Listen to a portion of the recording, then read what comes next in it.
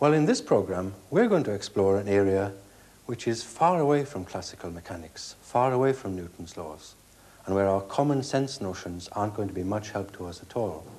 Well, what area am I referring to? Certainly not phenomena on the scale of the solar system. After all, Newton's laws work extremely well. We can predict precisely eclipses and so on. Nor is it the world of our everyday surroundings. Newton's laws work fine there. No, it's the realm of the atom where our common sense notions let us down completely. Yet physicists did, for a long time, try to extend classical ideas right down to atomic dimensions. And the Bohr atom is an example, with miniature billiard balls orbiting around. Well, atomic physics is much more fascinating than miniature billiard balls. We'll need to bring in entirely new ideas far away from our everyday experience. But first, let's try to get things in perspective by looking at the kind of distances and speeds that we measure when we do physics experiments. The distance scale is logarithmic. It ranges from these astronomical distance scales right down to the subnuclear region. Let's get our bearings. 10 to the 13 metres is a reasonable estimate of the distance across our solar system. And at the other extreme down here, there's 10 to the minus 14 metres, which is roughly, within an order of magnitude, the distance across a nucleus. Now, the speed axis is also logarithmic. It ranges right up here to about the speed of light, about 300 million metres per second. Obviously, we can put an awful lot of observations on this diagram, but if we're only concerned with our everyday experience, we can concentrate on a much smaller region. Now, in the everyday world, we come across distances ranging from, say, about 10 to the minus 4 metres, the distance across a speck of dust, right up to, say, the distance you can see to the horizon on a clear day, about 10 to the 4 metres.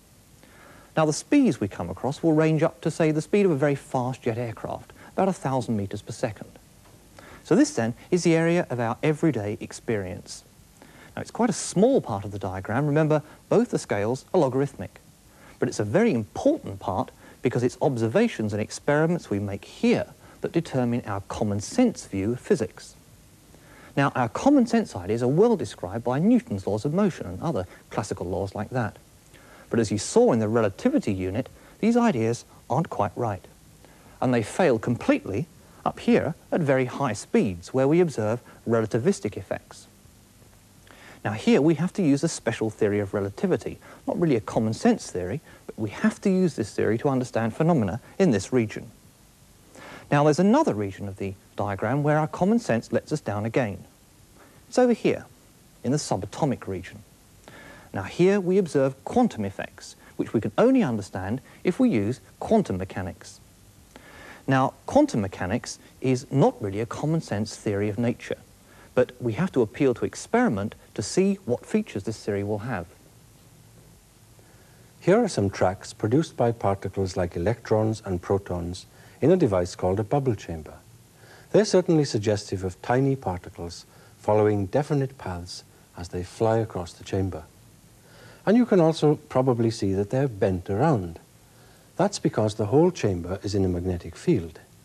And if I measure the curvature, I can use the laws of classical physics to work out the momentum of each particle. In fact, you've used just this idea in a summer school experiment, the magnetic field experiment. This is the apparatus you used. And if I turn on the magnetic field, you can see the electron beam being bent just like the particles in the bubble chamber. Well, so far, there's nothing to suggest that the laws of classical physics can't handle all this. But take a look at this apparatus over here. Here's a similar sort of tube with an electron gun, and the electron beam hits the phosphor screen here at that spot. And I can move it around with a magnetic field from this tiny bar magnet. But now suppose I were to put this very small metal foil in that tube just downstream of the electron gun. Now, what effect do you think that would have? Well, I can actually do that experiment, because over here I have a tube with just such a foil installed in it. So let's dim the studio lights, and I'll turn up the voltage on the electron gun. I'll do it just once again. And there you can see this beautiful ring pattern, undeniably a diffraction pattern. But these are being produced by electrons. Yet I can only explain that in terms of a wave phenomenon. In fact, if I measured the position of those rings and I knew the spacing of the atoms, I'd be able to use the diffraction formula to actually work out the wavelength of the electrons. But what does it mean, wavelength of an electron? After all, a moment ago, I was talking about them in terms of particles. And those particle properties haven't gone away. If I were to turn down the intensity of the electron gun, you'd find that individual electrons leave the gun and individual electrons arrive in different parts of the ring pattern. It's just that the intensity is so large that normally the huge number of electrons evenly illuminate the rings. But now our classical physics really is in trouble. It can handle things like particles or behavior like particles. It can handle behavior like waves. But it's in difficulty explaining what happens with electrons behaving like waves and particles. So where do we go from here? Well, maybe we should look at the connection between the momentum and the wavelength of an electron. The electron's wavelength is given by this formula, which was first written down by Louis de Broglie. It says that the electron's wavelength, lambda dB, is equal to h divided by the magnitude p of the electron's momentum. The constant h is, of course, just Planck's constant. It's a constant that crops up in practically every equation in quantum physics, although it never occurs in classical physics. Well, there's an important point to remember about this equation. It applies not only to electrons, it applies to any particle with momentum p. Well, here's a moving billiard ball. It's certainly got momentum. Let me apply de Broglie's formula to it. Maybe it's got an associated wavelength, in which case I should be able to diffract it, just like electrons. And here, in fact, is a diffraction grating, regularly spaced slits about 20 centimeters apart. So let me fire this billiard ball along the center and see what happens.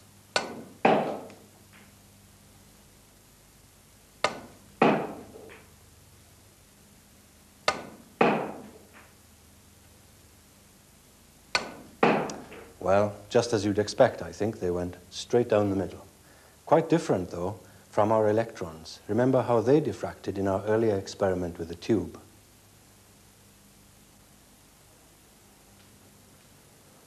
Well, why didn't I get diffraction effects with billiard balls if they have an equivalent wavelength? Why didn't they arrive on either side of the pocket, giving the usual pattern of maxima and minima? Maybe we should put the numbers into the de Broglie formula.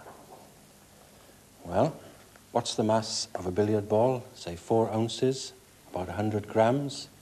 So I have m equals 0.1 kilogram.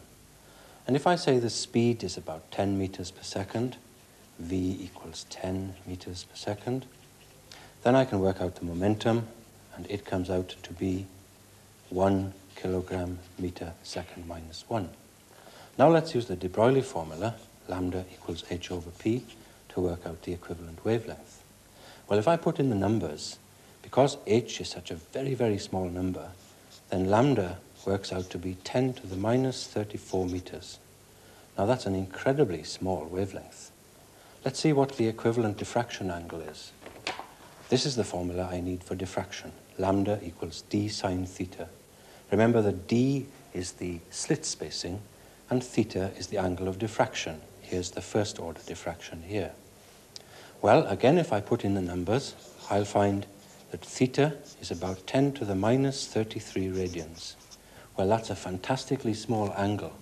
And what that means is that these various orders of diffraction all get squeezed into an infinitesimally small area around the axis. So small that we'd never ever be able to observe them. And the important conclusion is that these everyday effects don't actually contradict the de Broglie formula. It's just that for the everyday world, we don't have to be concerned with wavelengths of objects like billiard balls at all. But we do observe wave-like effects with electrons. As John showed us, they're diffracted. And when we do experiments like this, we find that the wavelength of an electron is given by the de Broglie formula. Well, electron diffraction is a purely quantum effect. We can't explain it using classical physics. So now let's move on to look at another way in which classical physics and quantum physics part company. When billiard balls are set up like this, I know that if a ball comes in from this direction and hits the blue just tucked in behind the yellow, then both of these reds will be pocketed. Well, it wasn't just because I've seen it before. The result's entirely predictable on the basis of classical mechanics. If I came back next week and played the same shot, we'd get exactly the same result. Well, this idea of predictability is really just common sense, and it's completely basic in classical physics. If you do an experiment and get a result, then if you come back later and do the same experiment under the same conditions, you must get the same result. Well, this idea of predictability certainly works when we're playing billiards with ordinary billiard balls. But what if we were to try to play the game with electrons instead? Well, here's my electron billiard table. You probably recognize it as our familiar diffraction tube. So let's pursue our billiards analogy, but sticking strictly to what we can observe with real electrons. At this end, instead of a billiard cue and a diffraction grating, I've got an electron gun and a thin metal foil. And over here, I want you to imagine that I've got a pocket for catching electrons, in reality some kind of electron detector. And as the electrons come along the axis, a lot of them do go into this pocket, but they also end up on these beautiful diffraction rings. Well, now let's concentrate on what's happening in the plane of the table. In fact, imagine that I've got a whole array of pockets spread out on either side of the central pocket. Then I'll get a lot of electrons being caught in pockets in the bright areas, here and here, and very few or no electrons in these dark areas. What I've got, in fact, is my usual diffraction pattern with peaks and troughs. The central pocket is here, with the other pockets on either side. But now I want to ask a very important question. Suppose we consider one particular electron from the electron gun. Into which of these many pockets will that particular electron go? Well, it seems a simple enough question. It's the kind of question that classical physics answers for us all the time. And I can certainly say that it's got a greater chance of going into a pocket in a bright area, corresponding to a peak in the diffraction pattern, than in a dark area corresponding to a trough. In other words, a bright area means higher probability. And if we think of that in terms of our diffraction pattern, it means that it's not only telling us about the numbers of electrons detected, but it tells us directly the probability of where the electron will go into which pocket. But I still haven't answered my original question. Into which one of these pockets will it actually arrive?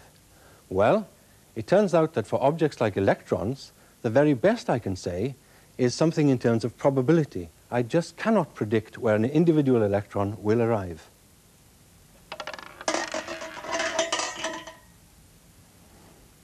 Well, so it seems we're in much the same position as a roulette player. I can't normally predict where the ball's going to end up, but I do know the betting odds that the different numbers will come up. In the same way, when we use quantum mechanics to analyse an experiment, even if we know the possible results, we can't normally predict the outcome of the experiment. All we can predict are the probabilities that these different results will come up. In this way, quantum physics differs fundamentally from classical physics, where we deal normally with certainties, not with probabilities. Well, quantum mechanics is a very remarkable theory because it enables us to incorporate this idea of probabilities, and it also enables us to come to terms with a wave-particle duality. But before we can go into any more detail about how quantum mechanics works, we need to look at the properties of waves in general. This is an ordinary sine wave travelling along the positive x-axis. It could really be any type of sine wave, for instance, a pressure wave or a water wave. If we take a snapshot, we can easily see that it has a sharply defined wavelength, lambda. Now, there's another important quantity we can use to describe the wave. It's called the wave number, and it's denoted by the letter k. Now, the wave number is equal to 2 pi divided by lambda. Now, there's no new physics here. This is just a definition, and you'll see why it's useful in a moment. But let's go back to the snapshot and draw below an axis on which we can mark wave number k. Now, the wave number of that wave, that's 2 pi over lambda, is marked here. Now, the height of this line is equal to the amplitude of the wave. Well, now let's consider another wave. Now, this one has a different wavelength, so it has a different wave number. And the amplitude of that wave and the one before are different, so they have different heights here. Now, we can combine these two waves using the principle of superposition. There we are, as the bottom one's being wiped off, the combined wave is appearing along the top. And it's no longer a simple sine wave there. It's very localized, though, in this region here. Now, we can go on to add a third sine wave. This one has a slightly higher wave number, and it has a different amplitude, too. Now, when these waves are added together, we get an even more localized wave. Well, obviously, we can keep on doing this, adding more and more sine waves. And here, many different waves have been added together to form a very localized wave here. It's called a wave packet. Now, to make up this wave packet, we have had to use very carefully chosen wave numbers and amplitudes. And that's a very important point. Now, these ideas are completely general. They apply to any type of sine wave. But what's all this got to do with quantum mechanics? Well, let's try to use these ideas to model the behavior of particles like free electrons. After all, a wave packet does have a sense of lumpiness like a particle, and evidently it has wave characteristics. Now, what's the significance of this wave number plot down below? Well, wave number is defined as 2 pi over lambda. So let's use the de Broglie formula to change wave number to momentum. If I put in the de Broglie formula, this gives me k equals 2 pi over h times p sub x. The suffix here is because we're measuring momentum in the x direction. But the important thing is because h is constant, this shows that wave number is directly proportional to momentum.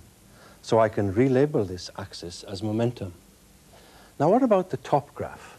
Well, it's obviously telling me something about the position of the electron. But I must be very careful how I interpret this. What's the connection between these mathematical waves and a real object which has mass and charge like an electron?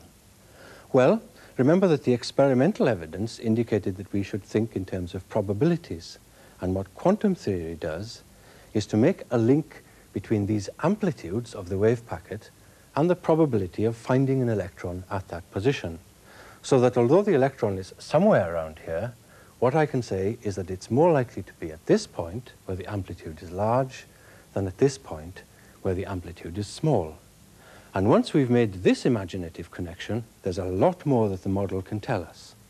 For example, suppose I know the momentum of the particle very precisely at some instant. Then, as Graham showed a moment ago, that corresponds to an infinitely long wave of fixed wavelength. So I know nothing at all about the position of the particle, uncertainty principle.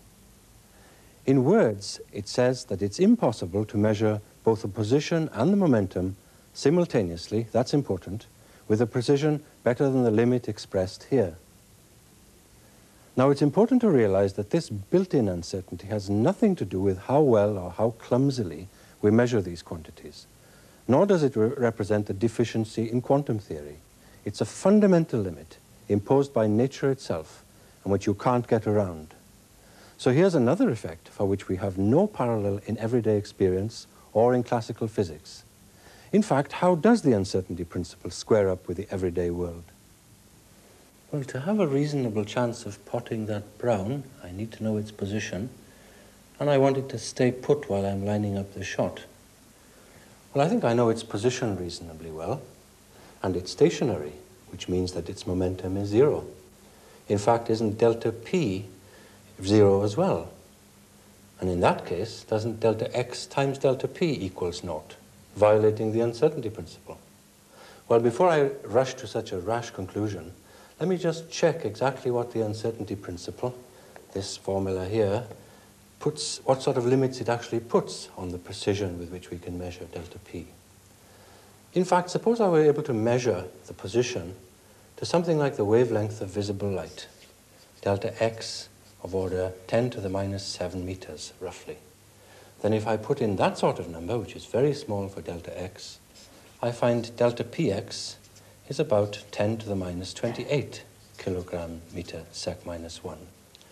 Well, what does that number tell us? Well, you can check this for yourself, but what it means for a billiard ball is that we'd have to wait a million years before it moved about a millionth of a millimeter. Not much of a movement. In fact, in everyday language, it's perfectly stationary. Once again, then, the ideas of quantum theory are not contradicting the everyday world. It's just that the effects are so small that we're never going to observe them. Let's see if I can pot the brown. Well, no trouble with the uncertainty principle there. But things are very different when we look at electrons. According to Bohr's model, the electron in a hydrogen atom moves in a circular orbit around the nucleus. And we should be able to measure simultaneously the position and momentum of the electron to any accuracy we like. But the problem is that this flatly contradicts the Heisenberg uncertainty principle, so this model must be wrong. The correct model of the hydrogen atom is based on Schrödinger's equation, which allows us to predict the probability that we'll detect the electron in different regions of the atom. Now, in this particular picture, we can see the probability density when the electron has its lowest possible energy, when it's in its ground state. We really can't specify the motion of the electron around the nucleus, and we just have to live with the uncertainties of quantum mechanics. Quantum mechanics applies across the entire distance speed diagram, but because the value of Planck's constant is so tiny, we normally observe quantum effects only in this region. And in exactly the same way, the special theory of relativity applies across the entire diagram, but because the speed of light is so large, we normally observe relativistic effects only at very high speeds.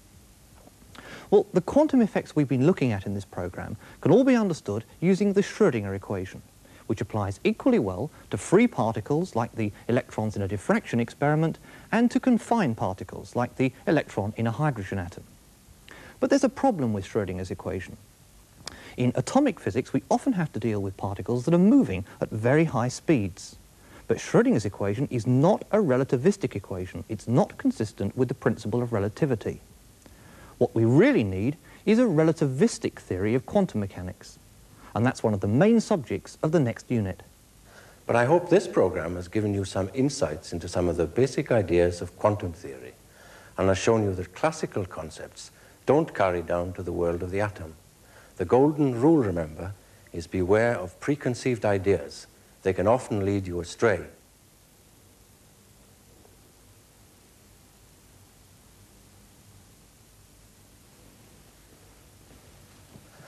So, keep an open mind when interpreting what you see, or what you think you see.